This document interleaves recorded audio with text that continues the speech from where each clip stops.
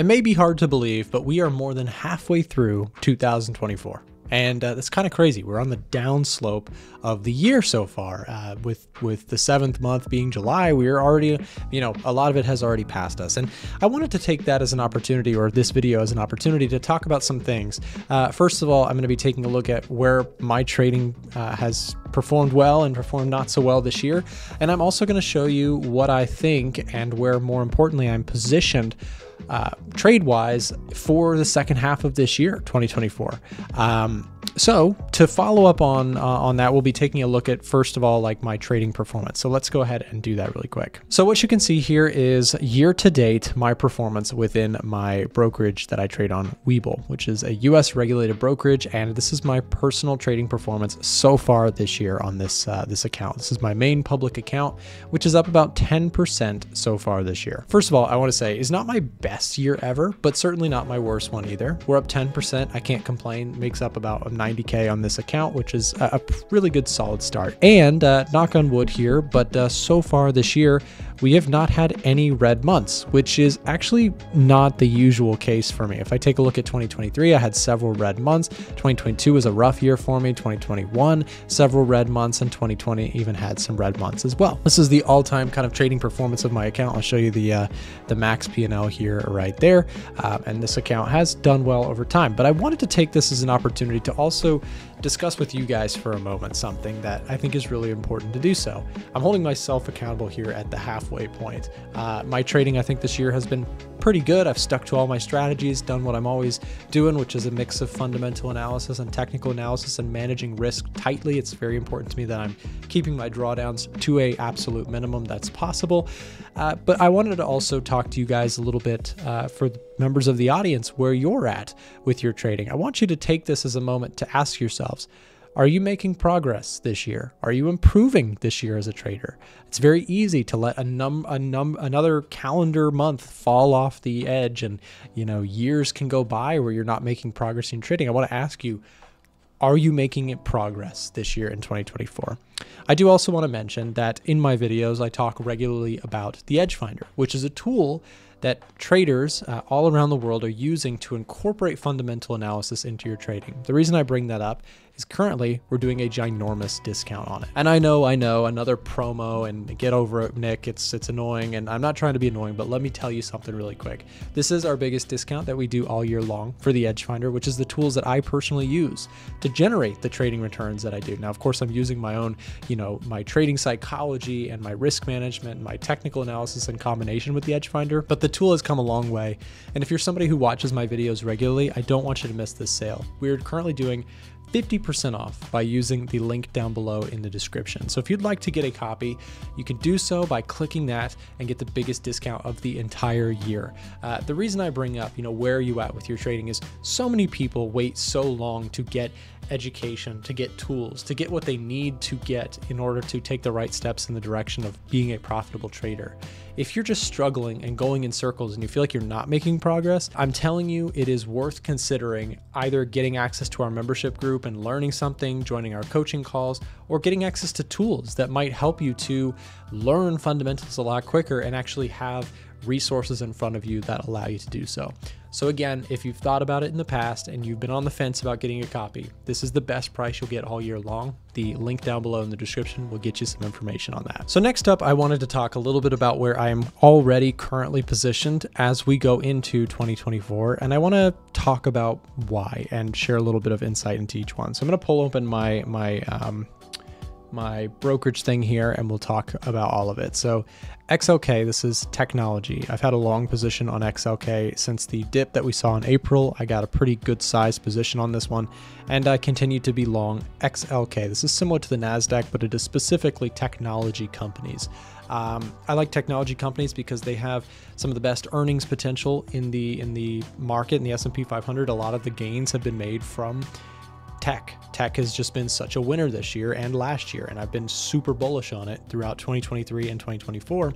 And this has been a staple in my account this year. It's one of the biggest winners for me. XLK and my gold trades have been the biggest winners. So I also have Bitcoin, which I trade IBIT, which is a Bitcoin ETF. I'm long in this one. This one's in profit as well. I took a speculative position on that recently. It is a small position and full willingness that it could be very, very volatile while I hold that, but I'll talk about Bitcoin in a second. I have XLE, which is an energy ETF, just very slightly in profit on this one. Silver, I'm slightly in the red. Gold, I'm slightly in the red. And TLT, I'm in the red as well. TLT is long duration bonds. So what you could probably see from my account here is that the theme for the second half of 2024 for me is rate cuts. Now, I put out a video in the beginning of 2024 about my forecast, if you will, or my bias going into this year. And I mentioned much of the same things that I am currently long in as we speak. I mentioned at the beginning of this year my bullish position or my bullishness on gold. I also mentioned my bullishness on technology. There's one thing missing here that I was bullish on in the beginning of the year and have since changed my mind, which is small cap stocks, the Russell, IWM, RTY, whatever you trade. I'm not bullish right now on the Russell. And the reason for that is because I do think that, you're probably going to get rate cuts in the second half, which could be a bullish thing for the Russell. But what concerns me is the lack of, really strong economic growth and the hurting consumer that seems to be, kind of going through it right now. So let's talk a little bit about some of these positions, and let's start with gold. So gold is one that I am long. I've traded gold many times this year. I caught, to pat myself on the back first, I've caught a lot of the upside in gold from the beginning of the year. As I mentioned, I was bullish. My year-end target was 2280.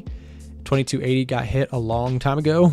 At this point, 2280 seemed really, really kind of a crazy idea at the beginning of the year.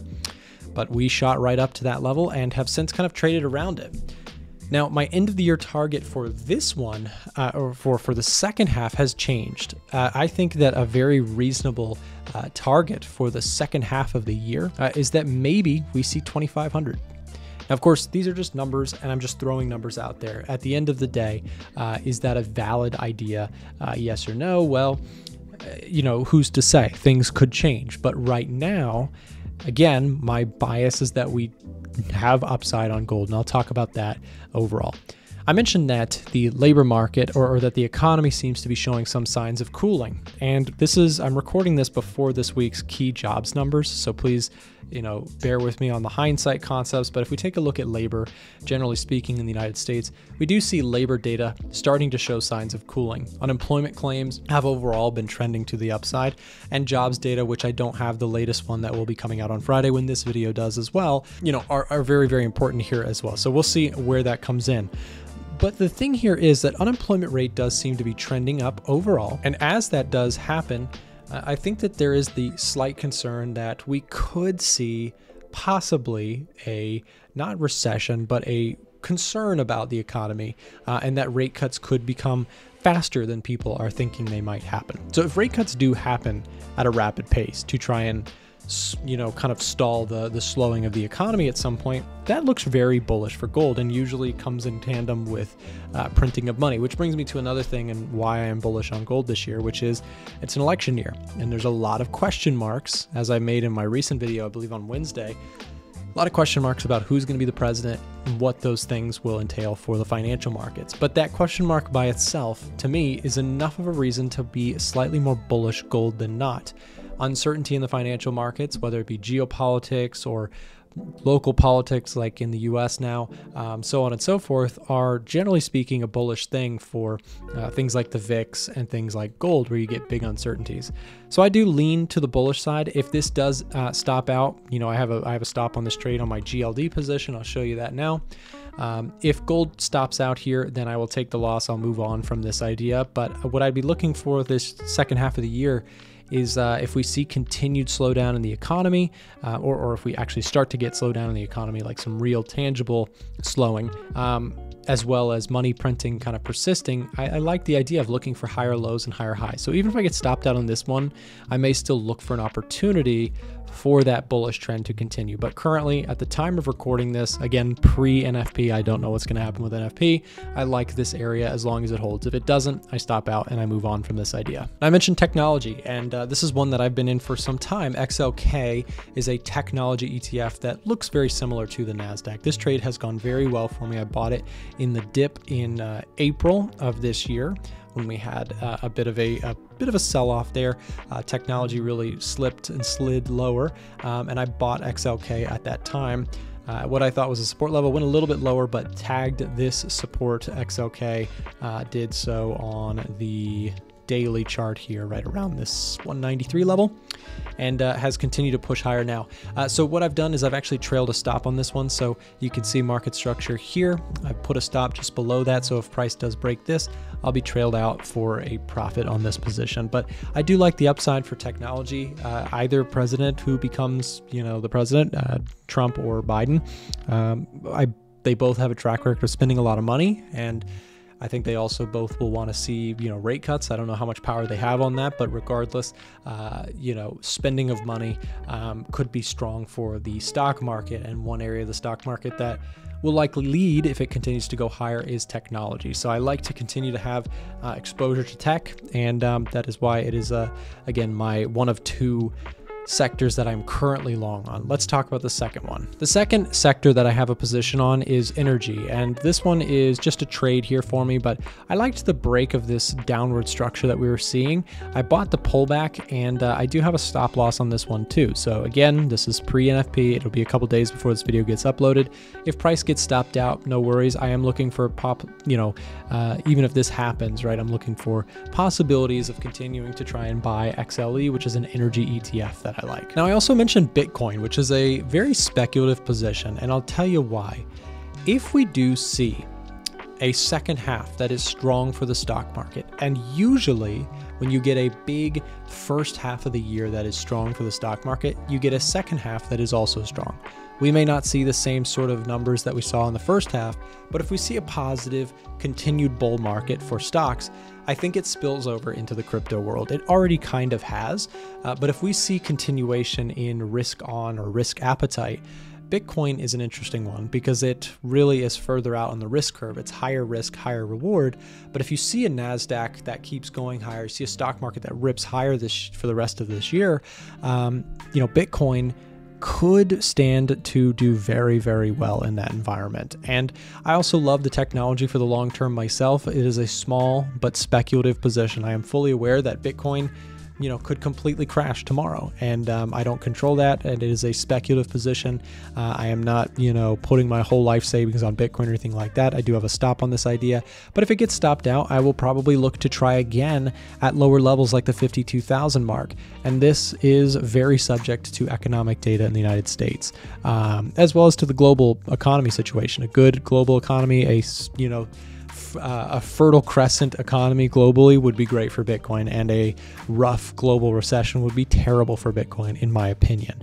You may make the case, the super crypto bulls might say, well, Nick, no, you're wrong about that, because when it all falls out of the sky, people are going to look to Bitcoin as a safe haven. Maybe in the future, but I don't see that right now. Right now, I see Bitcoin trading essentially as a leveraged version of the NASDAQ. It is almost like unprofitable technology stocks like ARK Invest, right? There's a lot of correlation here to this part of the market, which is Cathie Wood's innovation ETF, which is a lot of unprofitable technology companies that could change the world if we get a perfect, sweet, fertile grounds to grow stocks in, right? But that's not always what we get. So same thing with Bitcoin. It requires, in my view, a very, rainbows environment in order to really prosper. But if you do get that rainbows environment, you get these ginormous runs. So I like the upside potential for Bitcoin. I think we might see, if the economy hangs in there this year, Bitcoin might do incredibly well. TLT is another trade. This has been a position trade for me, just a portion of my account dedicated to TLT, which will benefit greatly if yields come down this year, if we get rate cuts this year. TLT, whether the economy hangs in there or not, if the economy, starts to cool and inflation starts to come down, TLT could look very, very good. But yields have been very, very high recently. The Fed is expected to cut rates this year, and if that happens, yields could trend lower, which would again be inversely very good for TLT. So we'll see, but this is another position that I have on with the expectation that the Fed will cut rates this year. Now, please note, this is also, I've said this many times, but it is being recorded pre-NFP this week, which is a huge data point. Unfortunately, I'll be out of town, so I can't record this video after NFP, but I wanted to talk about the Fed Watch tool because I keep mentioning this rate cut expectations. Well, where am I getting it from? Well, the CME group has a 63% chance at the time of recording this, which will be changed by NFP, rate expectation, like 63, let's call it 70% almost percent chance that we will see our first rate cut at the 18th of September meeting. And so by December, there is a very high chance, only a 5% chance that we won't have seen our first rate cut. So I do think there's a solid probability that we get our first rate cut. We also see other central banks around the world cutting interest rates. That brings me to the dollar, by the way, just for a moment. I do think that the dollar could continue to squeeze higher as the US growth has been stronger than other countries. So the US dollar may see some further upside in the short term, but I think it's limited because yes, the US dollar might strengthen because of relative outperformance compared to its European peers. But I think that that's upside is limited because the US economy is also showing some signs of cooling off. The consumer is showing signs of weakening. And if that does kind of continue, the dollar may short-term outperform, but I do think that there's not some ginormous skyrocket for the US dollar coming. That would entail likely that rate hikes are coming back. If that were to happen, that's probably what would get the dollar to do that. And I don't personally see that happening this year. Let's also take a quick moment to look at the commitment of traders data as a bit of a checkpoint here this year. Gold, oil, silver, these are still very heavily bought by institutional money on a percentage or on a kind of position ratio basis. Now, institutional money being very long these things, they're also very short these things. Treasuries, Russell, the Canadian dollar, JPY, and CHF. I mentioned being bearish on the Russell. I am still kind of hesitant. I would love to buy the Russell if we get some growth metrics coming back in.